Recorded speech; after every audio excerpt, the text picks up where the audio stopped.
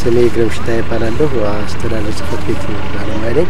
የዛሬ ዚሁ ያለን ፕሮግራም ያው ችግኝ ተከላ ነው። በደምበጫ ዙሪያ ወረዳ ያለው መንግስት ሰራተኞች የችግኝ ተከላ ፕሮግራም ነው።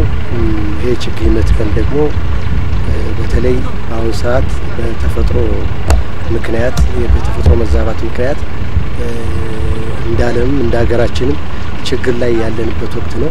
ስለዚህ ይሄን የተፈጥሮ መዛባት ደግሞ መቅረት የሚችለው ያንዳንዳችን በመንተክለው ችግኝ አማካኝነት ነው። ከጧት ጀምረን ያው በችግኝ ተከላ ስራ ላይ ነው ያለነው እና ይሄን በመትከሌ ለግሌ በጣም ደስ ይለኛል። ምክንያቱም በዚህ ምክንያት ኮንትሪቢዩት ማድረግ ከኔ የሚጠበቀውን ነገር ማድረግ በመቻሌ ደስተኛ ነኝ እና ያው ችግኝ መትከል እንዳገር ከፍተኛ ጠቀሜታ ያለው ነው። ይሄ ብቻ ሳይሆን መትከሉ ብቻ ሳይሆን ተንከባክቦም ደግሞ በተለይ አካባቢያችን አረንጓዴ ልማት እንድትለብስ ማድረግ ለወደፊትም ለሚታሰበው ለህዳሴው ግድብም ቢሆን አጠቃላይ የሚሰጠው ጠቀሜታ አጠቃላይ የመሬቱን ለምነት ከመጠበቅ አንፃር የአየር ንብረት መዛባትን ከመከላከል አንፃር ከፍተኛ ጠቀሜታና ጉልህ ያለው በመሆኑ በዚህ ላይ ማንኛውም ሰው የራሱን ድርሻ በአቅሙ መሳተፍ አለበት የሚል እምነት አለኝ። እንክብካቤ ማድረግ ያለበት በተለይ አካባቢ ህብረተሰብ ከብት እንዳይለቅበት ማድረግና ራሱ እንዲቆጣጠሩ ማድረግ ያስፈልጋል። ጠቀሜታውን ግንዛቤ መፍጠርም ተጨማሪ ስራ መስራት አለበት በእያንዳንዱ ሰው የሚል ነገር አለኝ።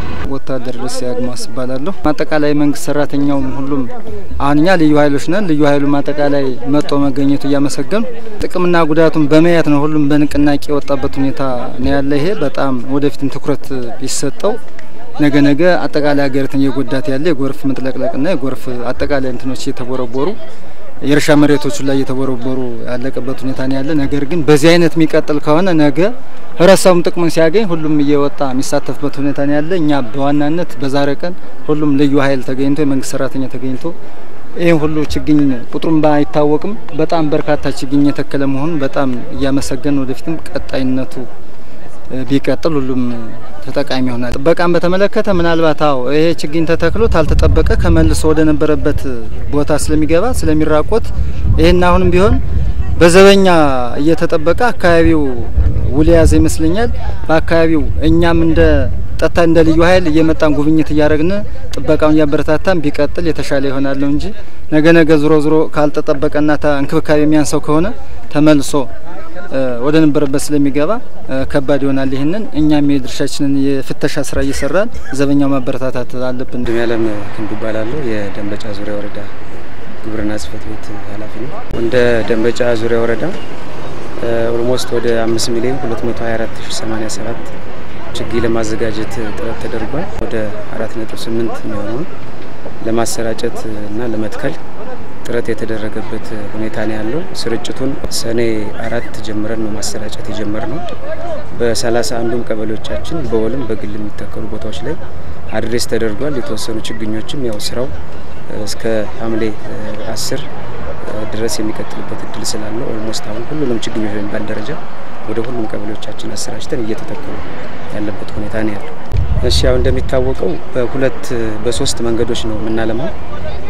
በወል የሚተከሉ ችግኞች አሉ፣ በግል የሚተከሉ ችግኞች አሉ፣ በተቋማት የሚተከሉ ችግኞች ተቋማት ስንል ትምህርት ቤቶች፣ አብያተ ቤተክርስቲያናት እና ሌሎችንም ያጠቃልላል። እነዚህ ተቋማት የራሳቸው ባለቤት ያላቸው ናቸው።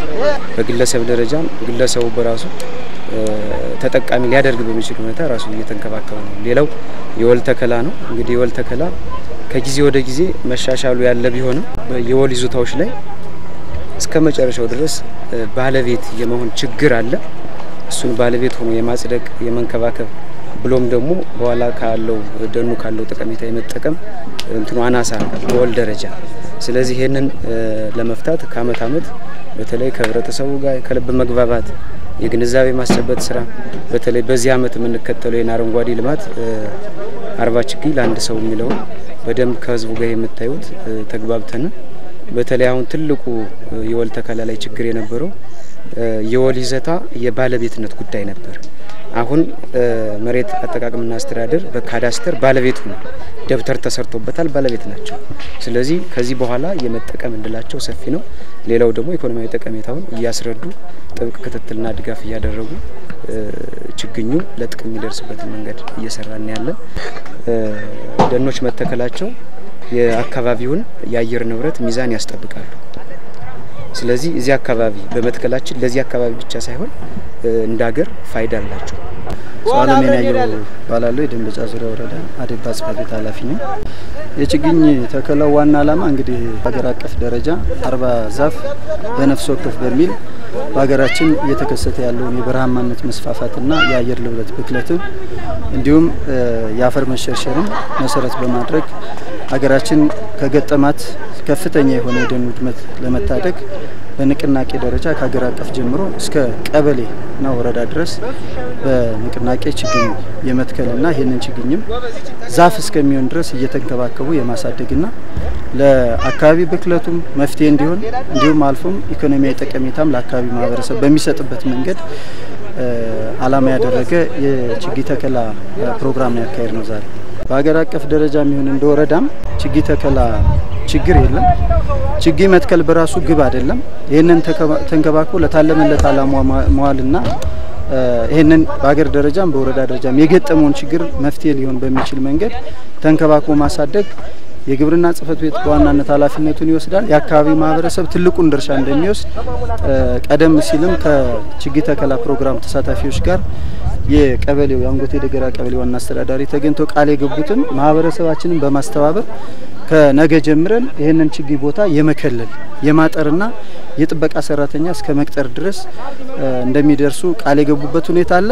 ሌላው ተሳታፊውም ቢሆን ይሄንን የት ደረሰ በሚል እየጠየቀ እስከ ኩትኳቶ እና ተንከባክቦ ትልቅ ደረጃ እስከሚደርስ ድረስ መንከባከብ እንዳለበት ሰራተኛውም ቃል የገባበት ሁኔታ ነው ያለ። እኛም ትልቅ ትኩረት አድርገን ያዝነው ምንድነው እስካሁን በመጣናቸው አመታት በጣም በርካታ ችግኝ ተክለናል። የሚያድግና ከለመጠን የሚደርሰው ግን በጣም ዝቅተኛው ነው። ስለዚህ ትኩረት ሰጠን እኛም እንክብካቤና ክትትል ቁጥጥር መደረግ እንዳለበት ለግብርና ተልእኮ ሰጠናል። እኛም በበላይነት ትልቅ ስራ አድርገን ተንከባክበን ለማሳደግ ጥረት እናደርጋለን ማለት ነው።